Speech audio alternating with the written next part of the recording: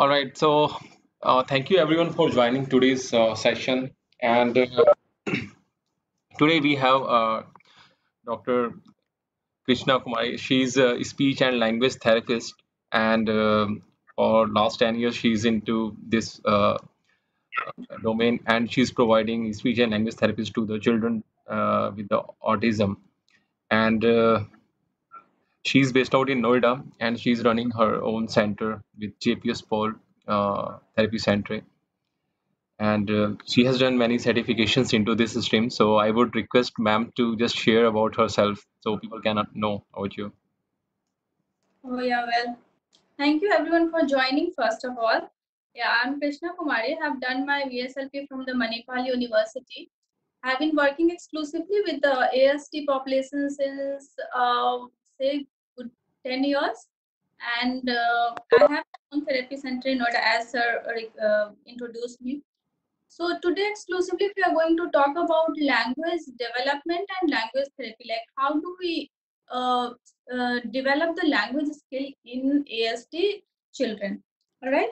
So I don't know if the sir slideshow has been shared with the people. No, I didn't share it. So let me Okay, share so the I'll just or you can share on the screen for a while. Meanwhile, right. or rest of the people can join, and then I'll just start my thing. Right. Just a second. I hope you should be able to see that. Uh, okay.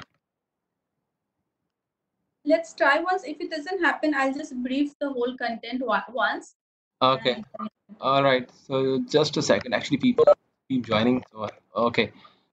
All right. So I just opened the slide agenda for this today's. So you can just describe it. I mean, I just taken all those points from your note. yeah, well. So today's topic, as you all know, language, speech, language, and communication and socialization in ASD. So the hierarchy would be the ASD. Just as a brief note, what exactly ASD is and what it is characterized by, and the core problem of it, and the challenges. How can we? Is it curable or not? And how does intervention help in that? The next topic will be what is speech and language and communication. All right. And the next comes what are the difference among these three, that most of the time we are confused about what is speech and what is the difference between speech and what is difference between language and the communication. Yes, so we'll have a little briefing on that, the differences among it. And then comes the different parts of it, like what is speech. So in all further different topics we are going to do as the component of each topic, like what are the component of speech, errors of it, and the cure, the intervention, the therapy of it. So then will come the speech, and then we're going to do the component of language, the patterns of language development, the errors of language development, and the technique we use in developing the language skill. All right. And then comes the communication and its component, and finally the socialization. I guess I'm done with the briefing, so we can just start with the further thing. Okay. So let's start, as most of the parents who have joined here are probably have introduced to the term ASD. It's a really huge umbrella term. It's called autism spectrum disorder. So a spectrum word itself tells about a lot, like so many things will be inside it. So the autism, the pervasive developmental disorder, they're not specified categories, and then attention deficit disorder, then hyperactivity disorder. The key point remain in most of them is the language difficulty and the socialization. Yeah. So the ASD characterized as per of DSM, it is characterized by three parameters, which is called echolalia. So it's a repetition of word or the sound. It could be meaningful or non-meaningful. For example, when you say a child, please give me the ball, child may pick a word or pick the whole sentence and keeps repeating for no reason. Or even the child answers you, he might keep repeating for a while, or the repetition can go for a little longer too. Then comes the stereotypic behavior. In very layman term, it's a repetitive behavior. it could be one particular repetitive behavior, it could be many at a time. For example, if you observe most of the kids, most of them have the spinning or hand flapping or hand tapping. One of these three in a wide or a subtle way you see them. So like rotating of particular object or a particular movement, banging of door, flipping their hand, those kind of thing, movement associated with particular object. Like most of the kids, especially the autistic kid, the kids who are on autism, they have they keep moving the object in a particular direction. It could be to and fro and the circular motion. So this is that. And the final and the most major challenge come is language and the social impairment. Yeah. So language, the social impairment, it does not mean that they do not speak and they cannot speak. It's just that they cannot relate to the outer world through the word. Yeah. So this is the briefing about ASD. Now we are moving on to the core problem of it. Yeah. So the basic core challenge of it is the inability to relate to the people and learn from the environment. What does exactly it means? It means that like how the typically developing kid learn, because when a kid is small, we start playing with the kid. They look at us, they start social smile, they start imitating the sound or the action. If they're not at the age of talking, they start repeating the action, like making the sound, clapping hands or jumping or moving their particular body part in particular order, imitating. But these kids, the kids who are on spectrum disorder, I'm talking about the kids who doesn't have the history of regression, because there are a lot of cases, like more than 50% of cases have regression after the age of 3. So the kids who doesn't have regression since beginning, they have these symptoms, like they are not related to the environment, as in like they are not responding to the particular or any of the stimulus in the environment or the people around. Usually kids have a certain relationship with the people around, be it the parent or the any of the caregiver or the family member. Yeah. So now coming to the cure. So is ASD curable? May or may not be. Hasn't yet proved it's like can be 110% curable, but certainly it can outgrow the diagnosis. With my personal experience, I've seen quite not many, but kids who have like been on mild to moderate spectrum, they have outgrown the diagnosis. Yet there are one or two or three few of the symptoms are still there, even they have outgrown the diagnosis. So next coming to the intervention of it. So how does intervention help? Initially, actually, it limits the time spent in mainstream. What does exactly it mean? Like in order to have your child better intervention, you're supposed to, because of the time frame or whatever the working hours of us, you have to take the child out, maybe out of the school. Maybe you have to take the child. You cannot take your child to the social gathering or the family thing. Yeah, that time it may look really taxing, but later on it helps.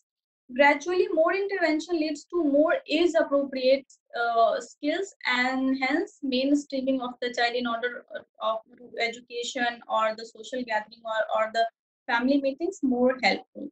So what exactly the intervention includes? It's a multidisciplinary, or rather you say interdisciplinary, but being in a metro city, it's very much seen that it's multidisciplinary. Interdisciplinary, where it means like most of the therapists are working in coordination to each other, be it a special educator, be it a speech therapy or the behavior therapy like ABA therapist or the occupational therapist. But in most of the metropolitan cities, it doesn't happen like that. So it remains a multidisciplinary work where OTs work on the attention part of it or the sensory integration or sensory perception. Speech and language therapists work on the speech, language, and communication part of it. Special educators work on education part of it. They help the child with that. And then there are many other additional things like RDI, relationship development intervention, the sports therapy, the music therapy, dietary intervention, the other medical supports and all. So whosoever is taking some multidisciplinary, and the one very strong recommendation from my end, uh, still it's not very scientifically proven, but most of you should must see a good dietitian. Why? Because even in our ancient literature, it said that gut is the second brain.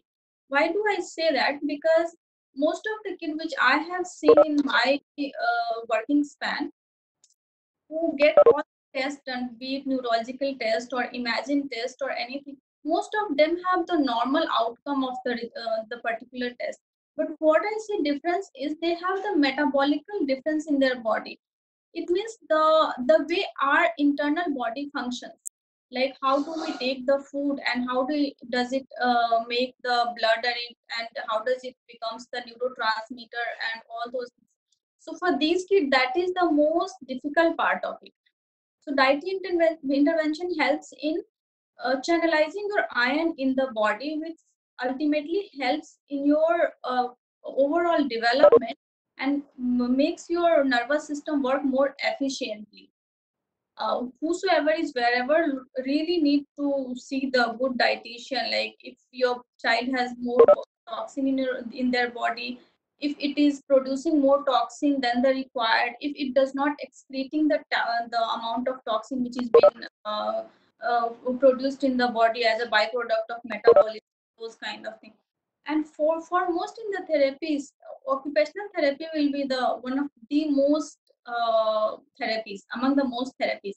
I'm sure previously you must have been attended the session of occupational therapist. They would have been told you, because in order to connect to the environment, I just mentioned a while ago that the core challenge is that uh, um, connecting to the environment. So connecting to the environment, how does it happen?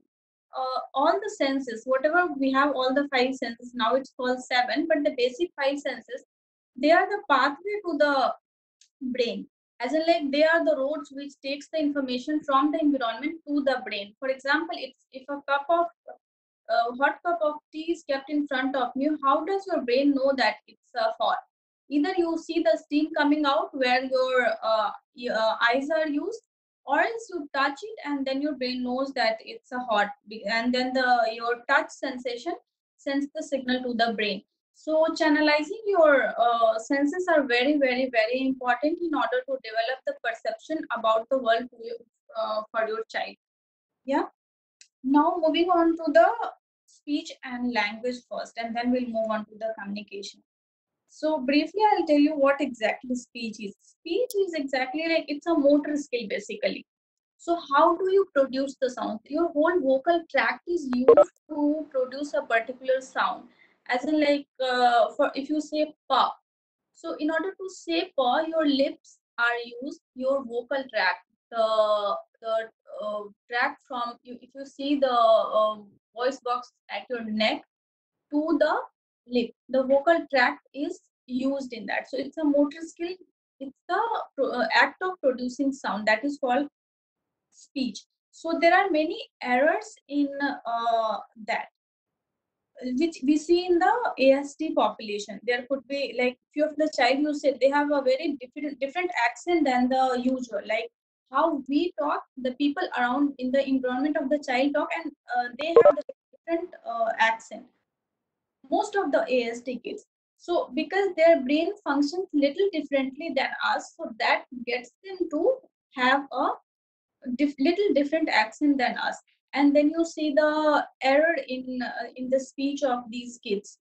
Like a few of the kids, they would not say the complete, they would omit particular sound, they would add particular sound to the word, they would stress the word. Like for example, if they have to say cake, they might say cake, so they add the word. So those kind of errors happen in speech. And it happens, speech happens at two level. Like when you say a motor skill, and if you say why motor skill cannot be achieved by itself, because my child is doing everything else, the motor skill, as in like he can take a, okay, so someone's phone is not mute, please mute your phone, thank you. So so when you say that my child can do lots of motor activity, he can put the beads, he can do the drawing, but he cannot talk. So it happens at two level. One is phonological level and one is phonetic level. So again, the involvement of particular part of brain is needed in order to produce the sound. So that may be affected, that channel may be affected.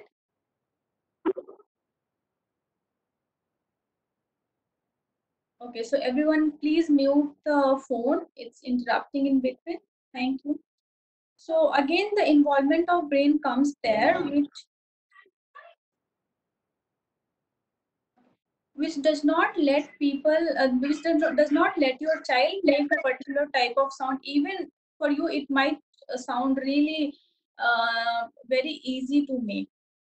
Yeah, so speech must have been done in last few sessions as I was informed. So directly moving on to the language. Yeah. So what exactly the language? Language is a functional use of word. As in like we use word to convey our idea, to get the things done from the other people, to get the thing out. We can demand, we negate, like we can present our wish to do something, to not do something, to get things done, to not get things done. Yeah. So now moving to the pattern of language development. So how does language develop? So when a child is small, as in like when you say when child is born itself, about 3 or 4 weeks, child starts making an eye contact with the immediate caregiver, and not in a very gross way, but in very subtle way, they start reacting to it, which is non-verbal way of communication, a part of language. Gradually, what happens? Child grows up, different type of stimulus comes on the way, and child knows how to respond to that. And then child by 6 or 7 months, most of the kids, few of them are delay by 9 months or 10 months, they start imitating as in like imitation of maybe the sound, or maybe the action as in like smiling, or like closing the eyes, or flapping the hand, or doing particular type of action. Different child have different type of imitation at initial level. Gradually they all come to the same level. Yeah. So then gradually, like when you say, when you talk to a child, okay, smile baby, please smile, or you make your face smile, and then the child see, and gradually when child grows up, after listening those words, child associate that particular action with the word. So after like you say 45 to 60 or 75 days, 45 to 75 days of the child starts understanding and associating the word with particular action. So initially the association starts with action, and once the child is like 12 months or so, they usually reach the first word. Most of the like 60 to 70% of the typically child reach started talking one word by the age of first birthday. Yeah. So after that, meanwhile the association start, like you can give the instruction to child can execute it, the simple instruction, even though they don't say. Like if you say okay, get me the ball, so child goes and gets you the ball. But if you ask the 1 year old child what is it, if child is too talkative, it might tell you, but most of the child cannot say what it is. But they starts understanding and associating the word and responding to it. Yeah. So gradually the meaning associates with the object or the action. For example, the clap or the bottle or the ball. The most commonly used ones are these. Yeah? Or the color or the number or the shape. So the hierarchy goes on. The initially the box will be the first associated word, and then the nouns, and then gradually it goes on. The color, noun has like variety of things, like the fruits, animals, furnitures, utensils, clothes. So it goes on like that. And then gradually the comes the instruction following of the child. You give some instruction ki, okay, please give me the ball, please put on your shoes, do clapping, do brushing, go to bed. So the comprehension of language starts happening at that point. Yeah. But I'm talking about the typically developing kids as of now. We'll move on to the ASD category now. It's just to brief you all how the language develop happens. So then the after association happens and the meaningful association is established, then starts the expression initially comes as demand. Like if you see the child learns, initially learns usually the first words are demands. The words as in like the object. So if they need something, if they need a ball, they'll come to you and they'll say ball. They intend to say that they want a ball, they want to play. It could be anything related to ball, but they need a ball. So it comes with the demands, and then gradually comes the need, the basic needs like the toilets, or the hunger, or the sleep, or the play. So demands and the needs. And then comes the second level of language, whereby 2.5 like usually starts by 18 to 24 months. The questioning starts in the typically developing child, where child becomes inquisitive and starts asking what is this, who is this. So what, who, and where are the question which comes first in the typically developing child, mostly by the age of 20 to 24 months or 3 years. Then gradually comes the past event description. So it's not the lengthy sentences, though it comes as like, okay, if you say mall, child will say something about the mall which he likes, or if child visits their grandparents house or particular places or park, child will say some. So they start talking on the base of their memory, so they can describe, tell or describe about the past thing.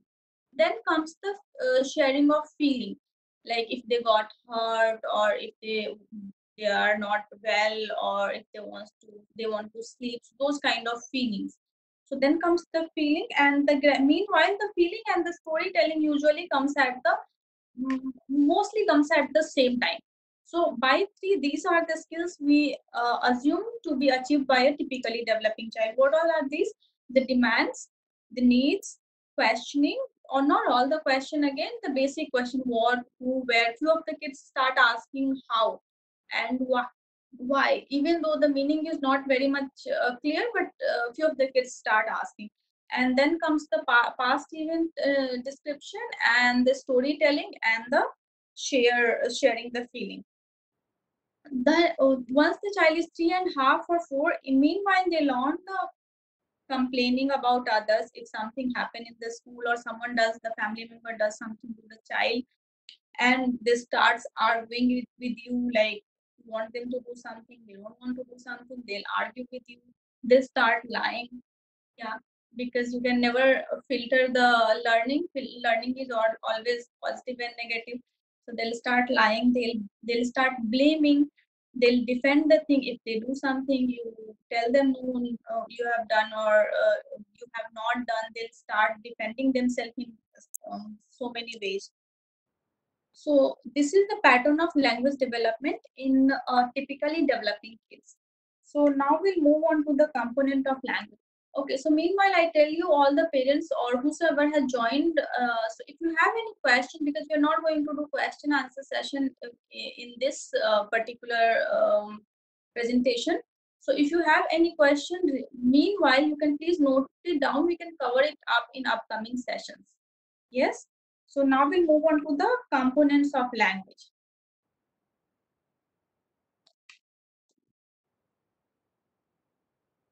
So language is a very huge term, very huge term. First, language is divided into two, as most of you have been told about. There is this comprehensive language and expressive language. So what exactly comprehensive language is? Like when you say something and child understands it, and maybe execute, may not be execute, depending on their age and level of the language. So that is called comprehension of it. And expression. So when you ask something or when you say something, they reply you back in a particular context. So that is called expression of language. So first component of language is semantic. Semantic, the meaning of semantic itself is the meaning of particular word.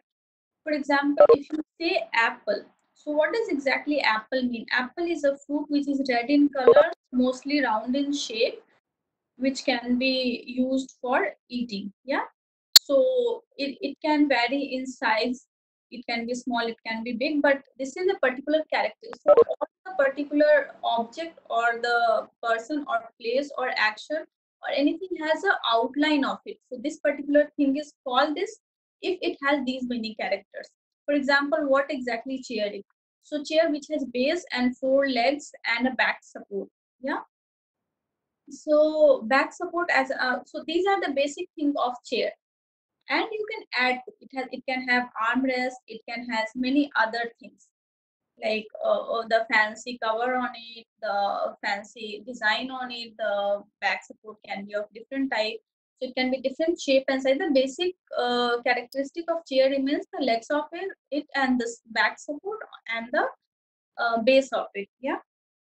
So semantics is the association of word with particular object or the action or place or person or anything for that matter. So it can be a noun, it can be a verb, it can be adjective, it can be adverb. So semantic covers all of them. Now, based on the component, I'll just tell you how to develop the semantic of language part of it. First, in order to have semantic, child should minimum have the identification. And identification as a like again the first part comes is comprehension. So in order to increase the identification, you can use matching, you can use shorting, you can use the different type of real object in instruction. So if you keep saying your child, okay, go wear your shoes, put your shoes on that, remove your shoes. So if you keep saying this particular word, even though child doesn't know what exactly shoe is, but every time you say and then you bring the particular object, gradually the child associates it. Okay, fine. This particular type of thing is called, so whatever is to be worn in the feet is called shoes. Yeah. So next comes the instruction following, which helps in developing the vocabulary of verb, right? So to increase the vocabulary of verb, you have to do instruction following. For example, जैसे if you want to teach a child clapping, right? So when the child is sitting, you can say, okay, clap your hand. If child does not do, you can clap your hand. Still child doesn't know, you can hold the child's hand and make it clap. Once child starts doing, then you can start touching the elbow and just prompting it to clap. So gradually child will learn, okay, this particular, when the parents or whosoever says clapping, this is what I have to do. And gradually it associates, okay, so this is clapping. So if you have to teach your child sleeping, for example, you can show, first you can show, okay, look, mama is sleeping. You can use the animals or the cartoon, like whatever child can identify, make it sleep on the bed. So once this is done, so once the basic sleeping act is done on the bed, so now child will associate, okay, the act of lying down on bed is sleeping. So this is what your child will understand. Next, you have to generalize the term. So sleeping is done, basic sleeping is done. So you have to generalize it. So whenever you say, okay, better make teddy bear sleep, so he'll always go and make it sleep on the bed. So next, you have to, in order to generalize, you have to make your child make teddy bear sleep on the sofa as well, because sleeping is an act of lying down. So it can be on the bed, it can be on the sofa, it can be on the floor, it can be on the mat. So sleeping has to be generalized next. So whichsoever verb teaching your child, make sure you are generalizing it. Yeah. And the technique can be used the imitation. You can show your child first. If child responds on that, well. Does not respond, do prompting. If child does not cannot respond on prompting, hold the hand, make the child do particular action. So the best way to teach verb, yeah, it's a time taking, it's little tedious, but the best way to teach the verb is modeling. Always execute. Initially it's not always possible for all the parents to have people around, so use the toys. Toys are basic, very basic, but very very important tool in the therapy or teaching any of the skill as such. Sorry. Yeah. So use the animals or the cartoon depending on the kids interest. So most of the ASD kids fortunately love the animals once they are taught. So animals and cartoons can be used for the generalization. So again, semantics has to be developed by shorting, matching, imitation, and prompting. Once it is done, it has to be generalized in a particular context, be it a noun, be it a verb, right? Next comes the expression of it, semantics. So now we were talking about the comprehension, where child understands the meaning of particular word. So next comes the expression. Like when child has made the teddy bear sleep on the bed, and then you ask, beta, what teddy bear is doing, or what did you make teddy bear do? Then the child should be able to tell it, sleeping. Even if it's a word, that's fine at initial level, but child should be able to say sleeping. When he says sleeping, it means child has got the expression of particular word, and he's immersed in the expression of semantics. So for this level, you have to make sure that child uses the word at least. You do not expect your child to say the word teddy bear is sleeping on the bed. This is not very much encouraged in my practice as such.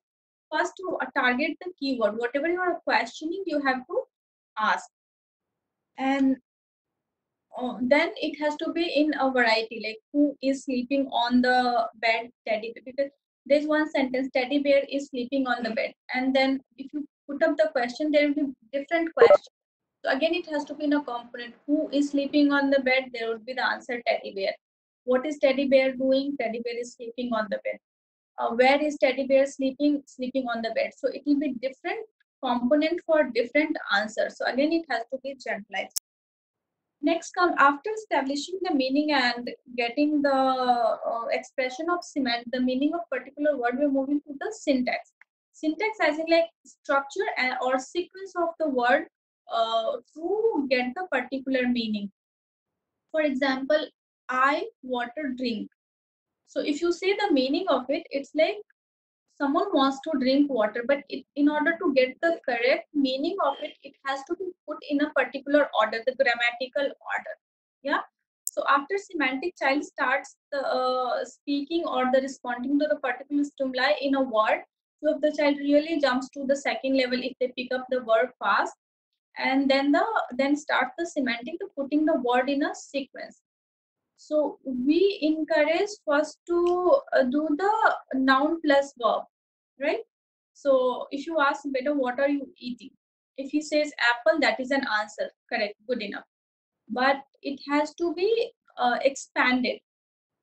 Eating apple. You can just once child start answering apple, then you can move on to the putting the verb like eating apple. Then gradually you can increase to the level I am eating apple. Yeah. Then gradually you can increase to the length, like I am eating apple in a plate, or I am eating apple in a bowl. I am eating apple with a fork. So the expansion has to happen in syntax. Yeah. So the structure goes in syntax. First would be noun, then noun plus verb, and then subject plus object plus verb. As in like I am eating apple. Yeah. And then comes the preposition. I am eating apple in a plate. I am eating apple with a fork. So that's how it keeps increasing the structure of sentence. Yeah. Then comes the pragmatics. It's the use of language in different social contexts. So what exactly are the subcategories of it?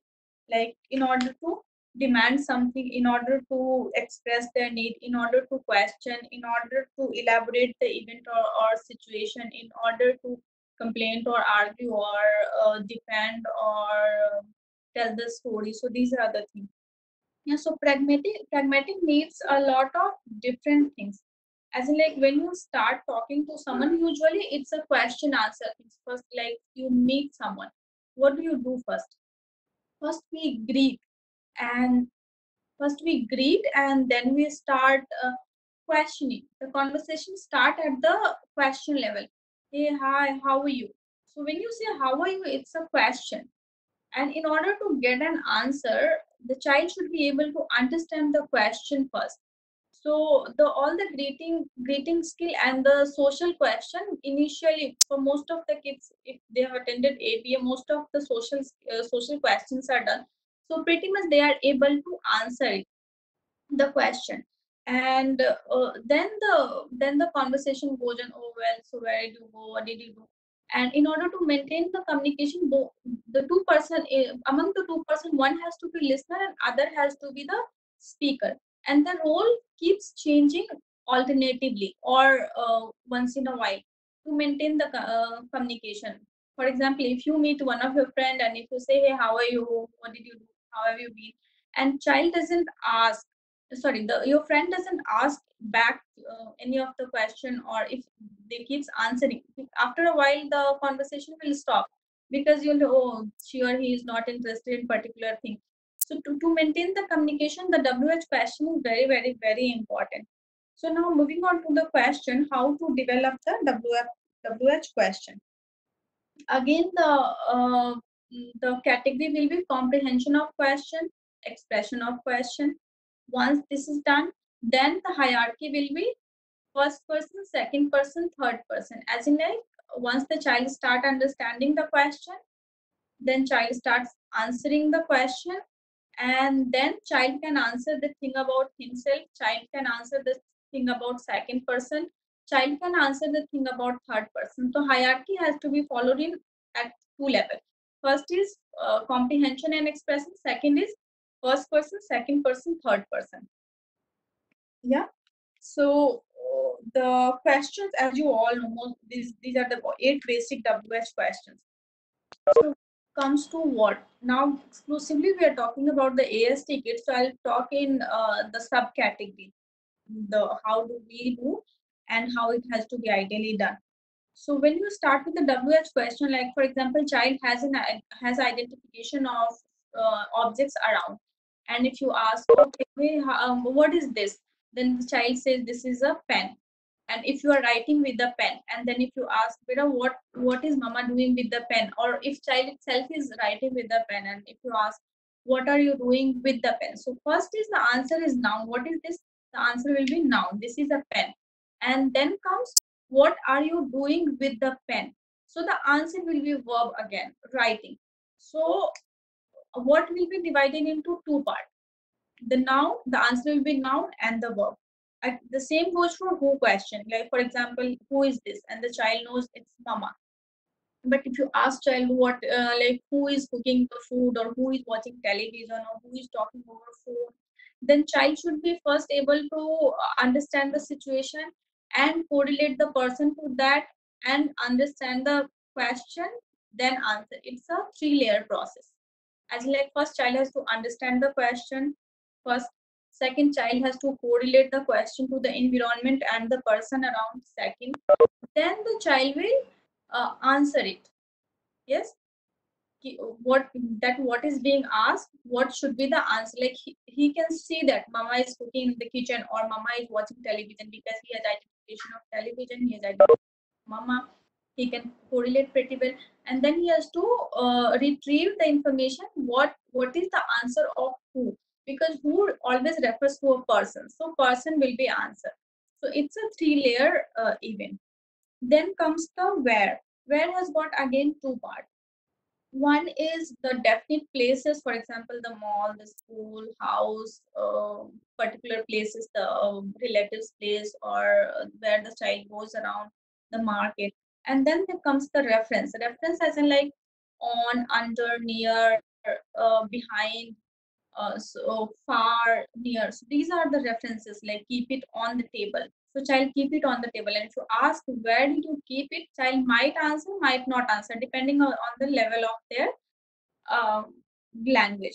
So where has got again two part, the reference and the place. Reference all the prepositions you can say, and the places are the definite places. Then comes the when. When is referring to the time or the duration. So again, it has got two different subcategories. One is time, like when is a particular meaning of when is one is time, when is one is situation.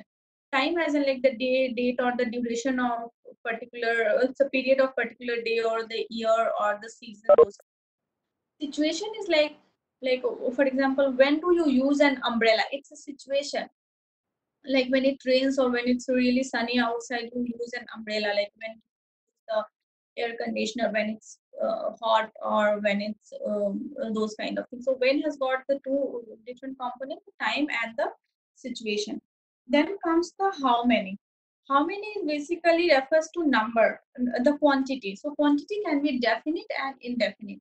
Definite as in like the definite number, like how many biscuits do you want, or how many ball do you have, or how many toys do you have, or how many people are sitting around, or those kind of things. And indefinite are more, less. So these kind of things will come under how many. Then comes the whose, the belongings. Yeah. So whose phone is this, or whose shoes is this, whose umbrella is this? So that, and then comes the with who. Yeah, so these are not with whom is not exactly the WH question, but it plays a very major role in language as such. Though it's very small word, but very significant one in the language, because in communication, most of the time we ask with our kid, okay, whom do you want to go with, whom do you want to play with? So that time our kids, the kids with ASD, have really difficult time understanding the particular concept. So I specifically keep it under the WH question, like with who. So that is one, and then comes the how. How has got again the two category. One is the medium and another is the elaboration. Medium as in like the simple thing, whatever is used for particular action. Like how do you go to school by a bus? How do you eat with a spoon or with my hand? Like in India, we have different modality of eating, like depending on the food type. How do you write with a pencil or a pen? So the one will be the medium, another will be the elaboration. Elaboration as in like, okay, tell me how did it happen? For example, child fell down in the school, he comes back, or even if you fell down at home and it's not in your usual field. If you ask your child how did you get hurt? The child, okay, I was playing on the floor, fell down, or I was riding a bicycle, it hit the door, or it hit a particular hurdle and I fell down. So it's elaboration, or how did you, for example, if you ask, even the child knows how to make a smile, and if you ask how do you make a smile, child may or may not be able to elaborate. Like first you make a circle, then you make the eyes, and then you make the nose, or then you make the lips, and that's how a smile is made. Yeah, and then comes the why question. So why has got again three different component of it. It's one of the higher and most difficult question, because it needs a presence of mind, it needs a logical and rational thinking, which takes really not all the kids, but more than 60% of the kids with ASD have difficulty in logical and rational thinking. Not I'm talking about the cognitive level, but yeah, at language level, certainly it is. At cognitive level, they are good at it. Most of them. They have good rational thinking, not logical, I can say, but rational thinking is most of them have good. So why has got three components like wish, situation, and command. For, for example, if you ask your child, why did you keep the bottle on the table? It could be because I don't, child doesn't need it, he can say because I don't want. It could be because bottle doesn't have water, so he doesn't need it, so he kept it. It could be a command from the third person, like the third person said that, okay, keep the bottle on the table. Yeah. So it could be three part of it, the three subsection of it, the wish and the situation and the command in why. Yeah. So one, all of these are again for the comprehension, like comprehension as in like child can understand, expression as in like child can answer back, and then comes once child is doing expression and comprehension for itself, then comes the first person, like he can do it for itself, he or she can do it for itself, then he can do for second person, or he or she can do for the third person. For example, if mother keeps the bottle on the table, and if mother is asked the child, why did mama keep the bottle on table, then child should be able to say, because mama wants to keep it, because mama saw it didn't have water, because papa said mama to keep it on the table.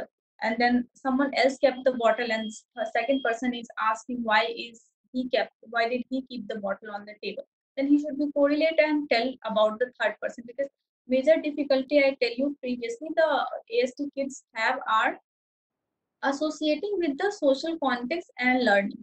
So even after therapies, teaching the perception about themselves through the world is very not very easy, I would say, but it's comparatively easy. for few of the kids, it's really easy. But for developing a perception about second and third person with the world is difficult. You really need to work uh, with along with your therapist or along with your family members to work hard to get this skill. And it is very, very, very important, because more often we get the complaints from the parents. Okay, ma'am, when if we ask you what are you doing, he can answer. If we ask, okay, what is papa doing in another room, he cannot, because he doesn't have the perception, because he never felt the need of it, and he never felt the need of it. Then you ask, why did he not feel? Because most of the kids do. For them, it's autism is all about not getting into the social context, not being related, not things are not being relatable to your kid. So you need to work. So few of the time you need to take your child, go to the other room, make your child see the person you're talking about, make your child see the person, what the person is doing, associate the question with them, and gradually with few trial, or for few of the kids it take many trial, and then they start getting about it what the other person is. So it's very, very important to develop the perception about second person, third person, or any of the people around. Yeah. So one, then the WH question has got three part. One is comprehension and the expression. So comprehension means understanding the question. Expression means the child can answer your question. The most important and the third part comes is putting up the question. So now child can answer you. Okay, how many biscuits do you want, beta? He can tell you, I want 3 biscuits, I want 2 biscuits. So where do you want to go? Child can tell you, I want to go to mall. Next comes the why my child doesn't ask the question. So this is a big challenge. It's a really big challenge. So then you need to create the situation. Start with the basic question. For my strong suggestion is start with where. Sorry. So why where? Reason is that first child ASD kids do not have any interest in the people. Yeah. So if you ask to talk about a person, he is least interested. I tell you, with my experience, least interested would not bother. Even if you try, you ask who is on the door, ask who wants to eat this, he'll just repeat after you initially, and gradually he lose the interest, because he does not understand the purpose of it, the intention of it, why he's being asked to ask the question. So the best way to, and then we ask, ma'am, what is the first question, what particular, I'm talking about WH80, what is the first question child achieve? Yes, child do achieve the first question, because they are spontaneous learner, and then they have inquisitiveness to know the world, because they are connected to world. Our kids with ASD, they do not have connection with world first. You need to always keep in the mind, you have to bring the connection back. They're less bothered about inquisitiveness. Anything is happening around them, they're just less bothered. They don't want to give any attention to that.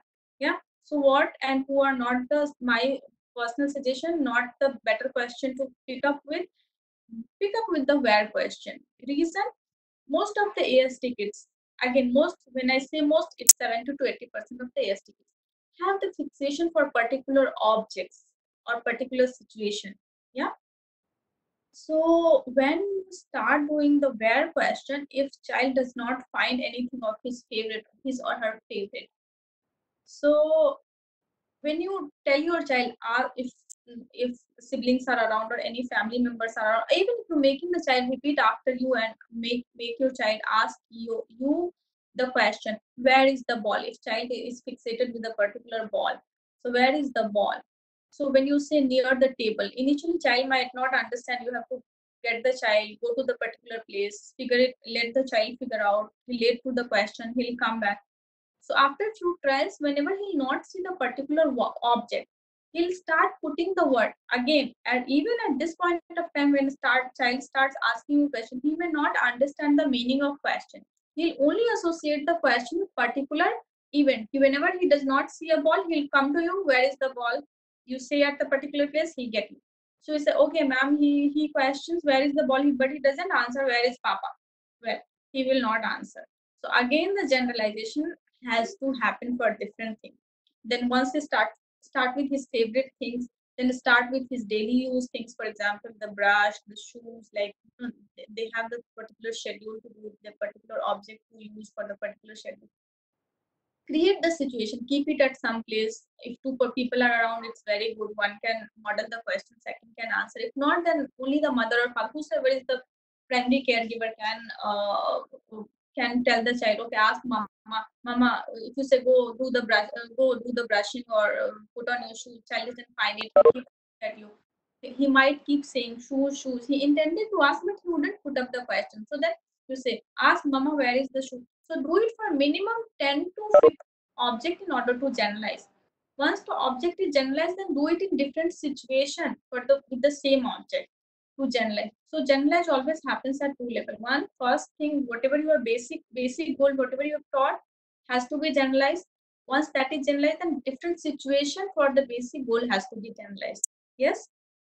So that goes like that, putting up the question. So better way to start the putting up the question is pick the where, then go to what, then go to who, and by God's grace, most of the kids start picking up at faster rate. Then you can start introducing more and more questions again. Yeah.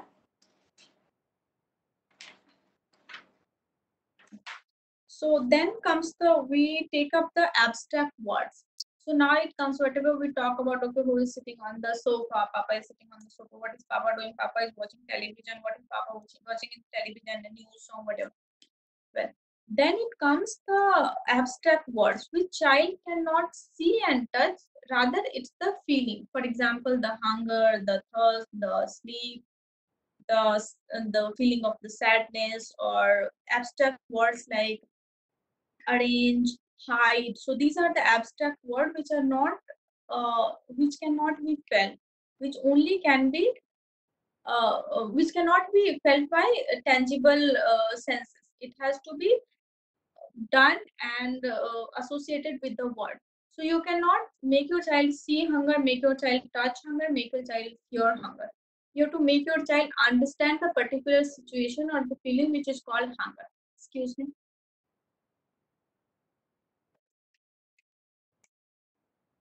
Yeah.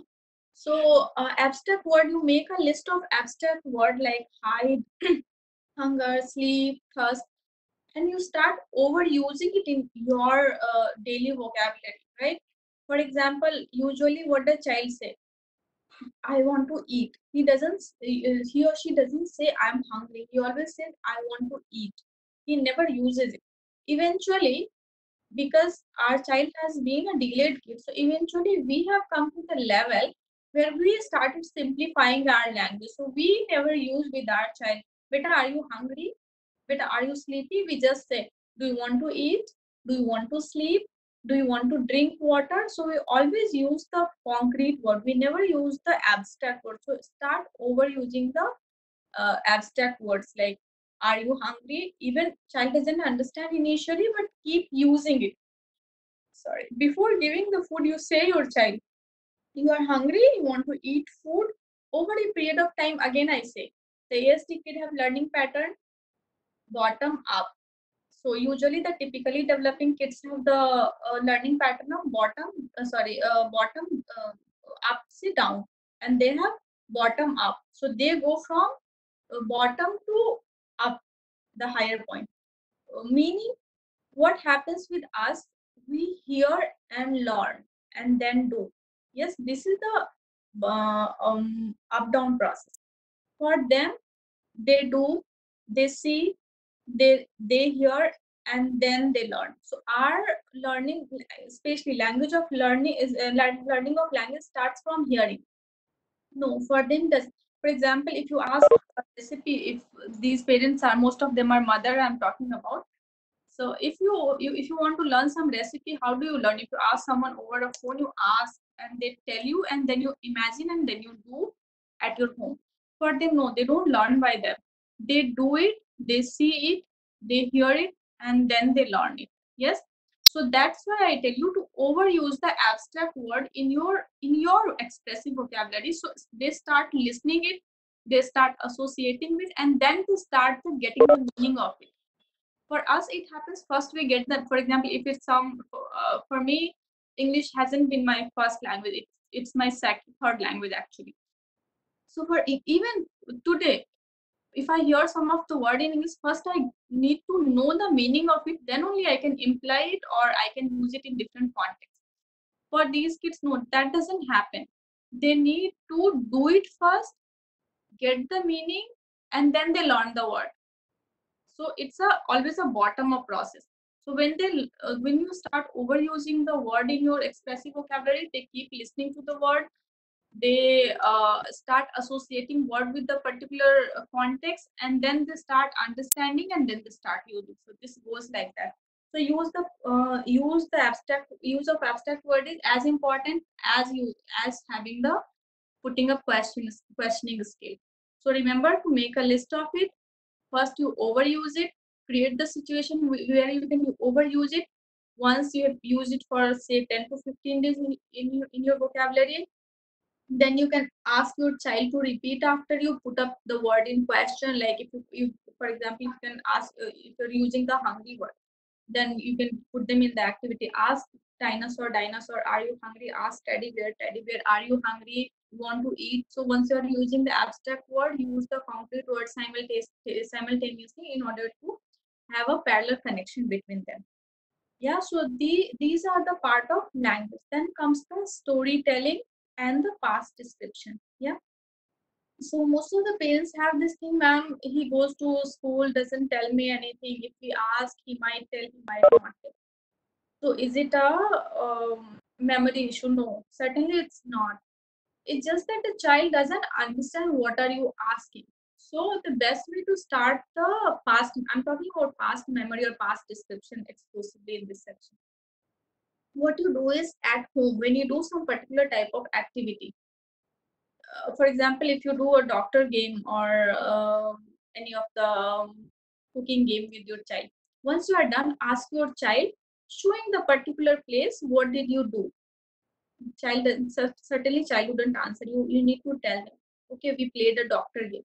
So start the information at the very minimum basic, which is just the keyword. Once child for in 3 or 4 or 5 days or a week or 10 days, depending on the child's learning pace, child will start answering you when you ask, okay, we played this particular game. Once this is done, then you ask, okay, what did you do in the once you are done playing the game, then you ask, what did you do in the doctor's game? Now you pick the keyword. Once child started answering you, child picks the keyword. When child starts answering you the keyword, you pick it as a keyword in your question. So what did you do in the doctor game? Then child might say, might not say, we did the checkup of dinosaur. So increase the detailing of it gradually. So whatever child answers you, you make it, you pick the keyword and put it in your sentence as a question, and then keep improving on it. So first, do it immediately after you have done the activity. Once this established, as in like child can tell you what happened, who did what, and where it happened. So if you're able to get 3 to 4 WH question ka answer, then you can probably move on to the duration. Like you do the activity, leave it for a while. Maybe after 5 or 6 minutes, you can ask again. Use the prompt. Sorry, go to the particular place after 5 minutes. Okay, what did you do here, beta? You played a doctor game. Then you start asking details, child will start understanding. Increase the length of duration. Once it is 5 minutes, then go to 15 minutes, then go to 30 minutes, then go to 50 minutes, then increase it. Then you can ask about your about the breakfast in the afternoon to your child.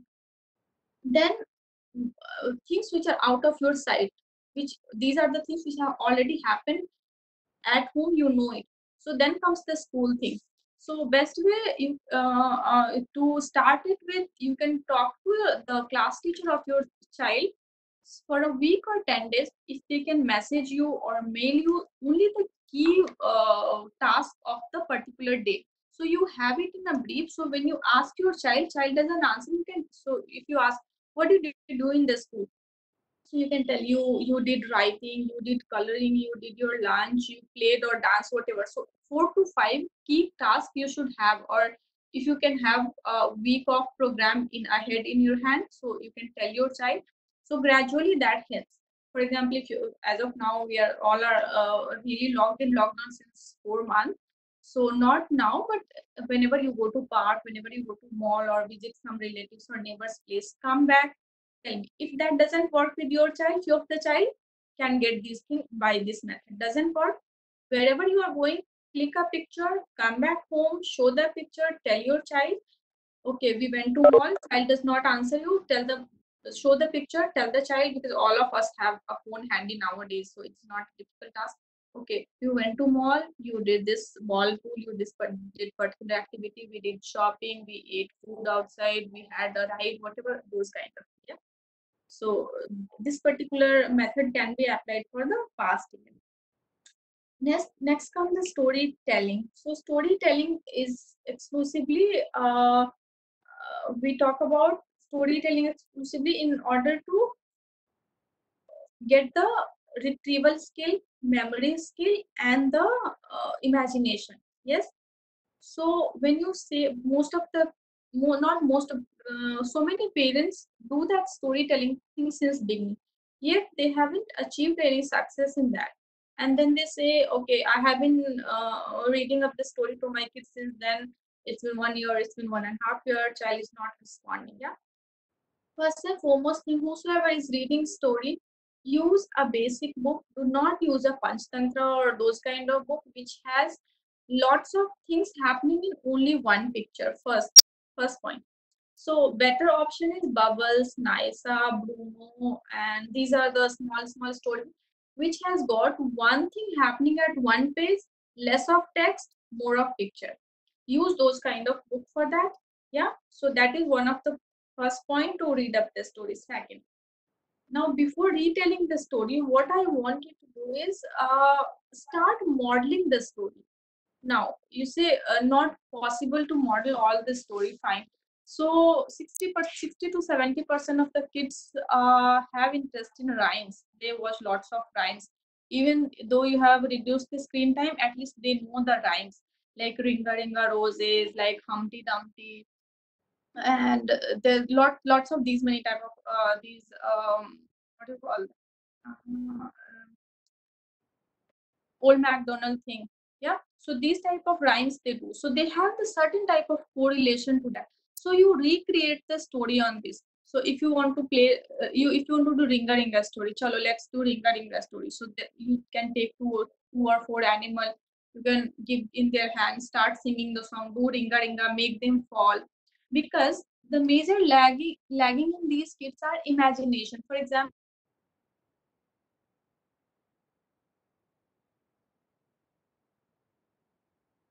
so if I tell you now what is, am I audible? Yeah, yeah, we can hear you. Okay. Yeah. So if I tell you that there was a monkey sitting on a tree. So being a typically developing person, you are pretty much able to correlate, imagine the situation. Monkey was sitting on the tree. For example, if I tell you a dog was sleeping by a car, then you can imagine the particular situation. But for these kids, the major missing are they cannot imagine the said word. Yeah.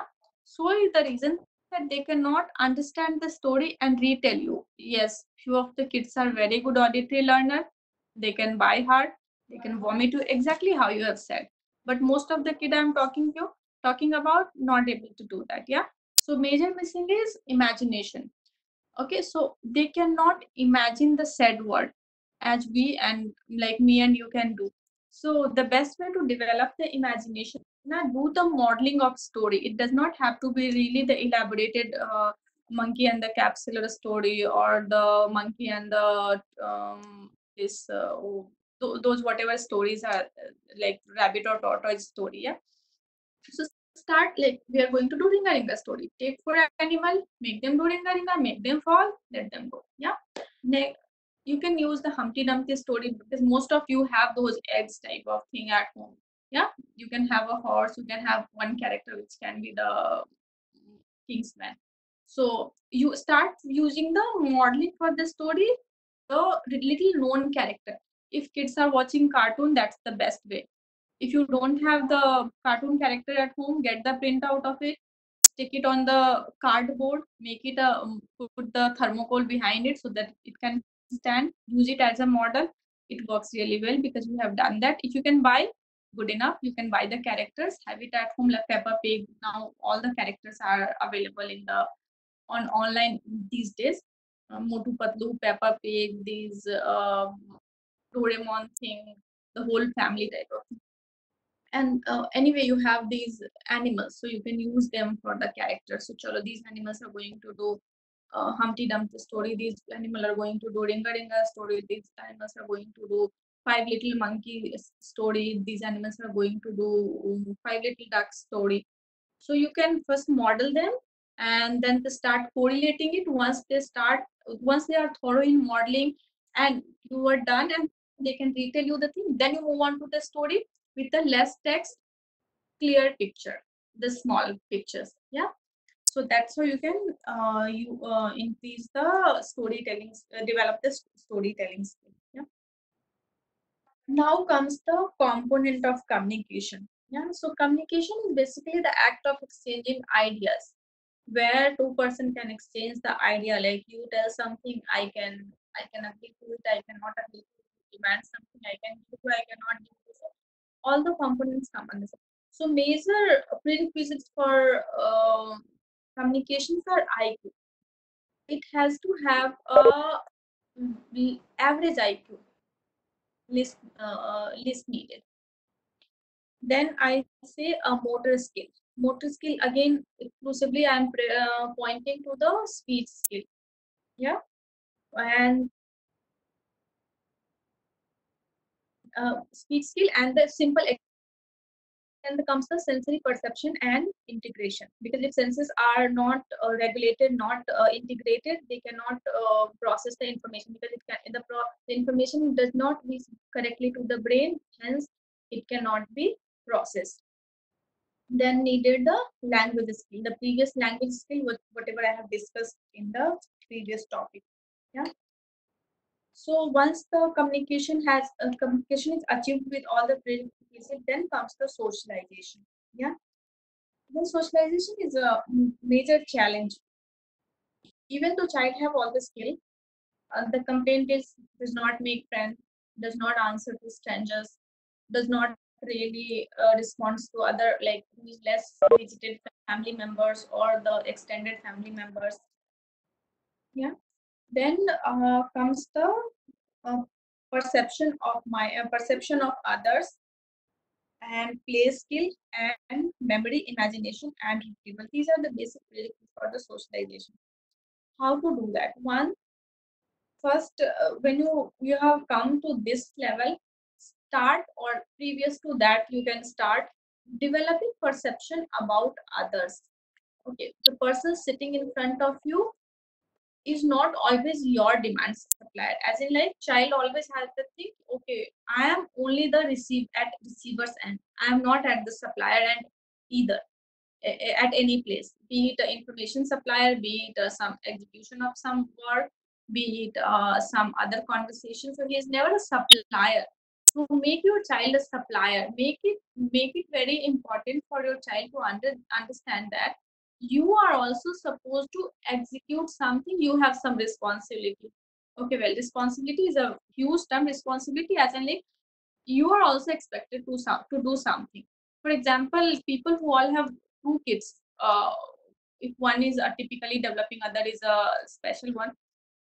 If your typically developing kid is sitting with you, you certainly expect something your child to do for you. But if your child with special need is sitting in front of you, it's not that you don't expect.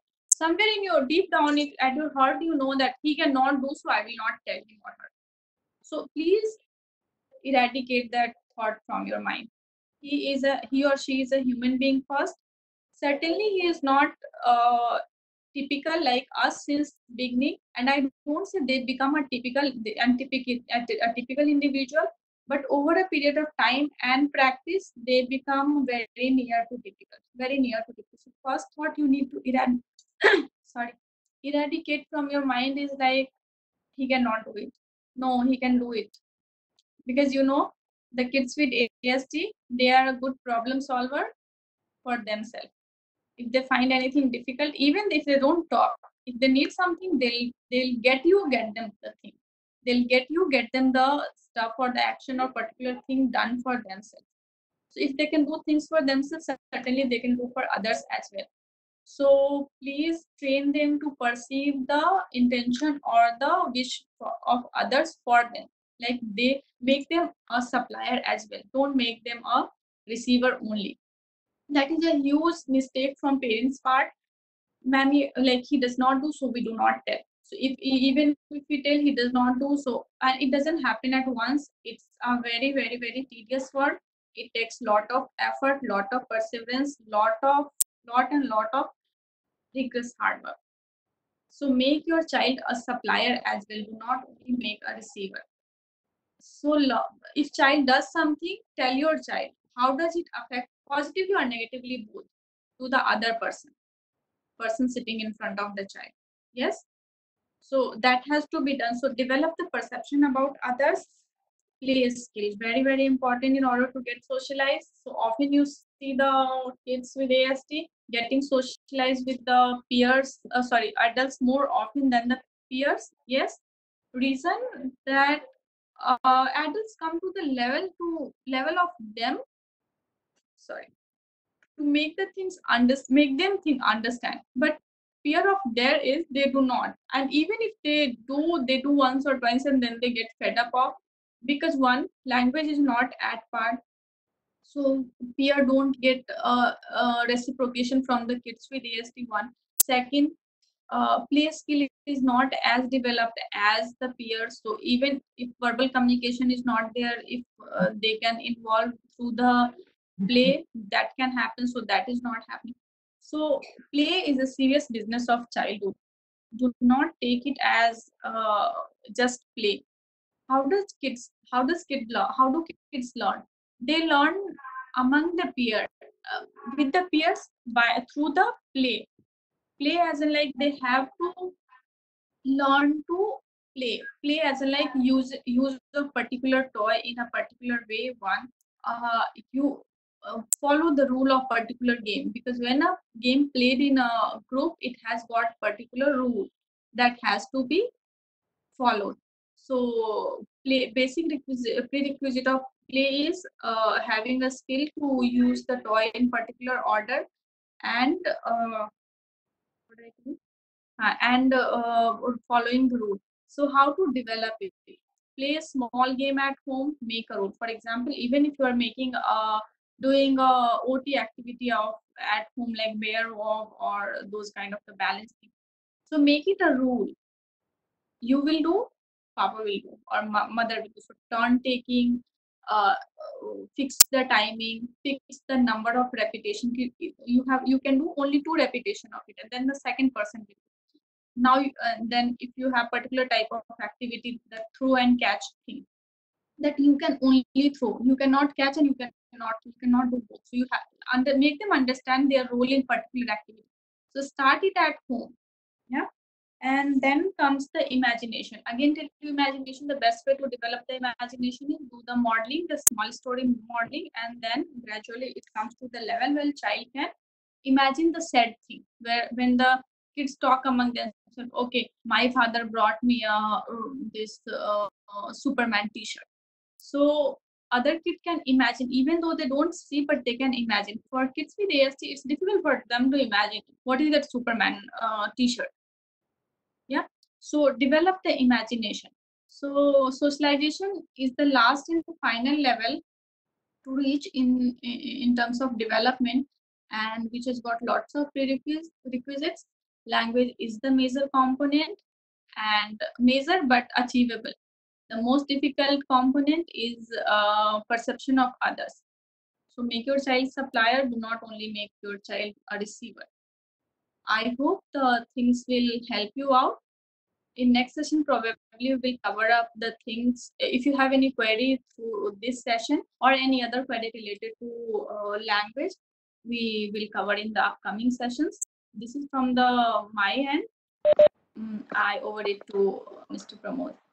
Yeah, Thank thank you you. so much, ma'am, for all this information, Most welcome. and thank you so much for your time. So, yeah, for this session, we received so many queries. So, I have noted down all those queries, and there are a couple of queries in this. session also. So soon we are going to announce the date for the next session, and we will definitely address those questions as well as Okay, sorry to interrupt you. Sorry to interrupt you. Okay, so whosoever is putting up the question, they have to put up the language level of child and the age of child. So I have a clear-cut idea, and I can give you more precise answers or the solution for it. yeah, right. So definitely the parents who has having in all these queries, so they will share all these details, so it would be easier for you to provide the solution, right? Yes, All right. So yeah, so thank you. We can meet most welcome. next So time. wind it up. Yeah, thank you all for joining us. Hope to see you next time. Yeah, thank you, ma'am. Thanks. Bye.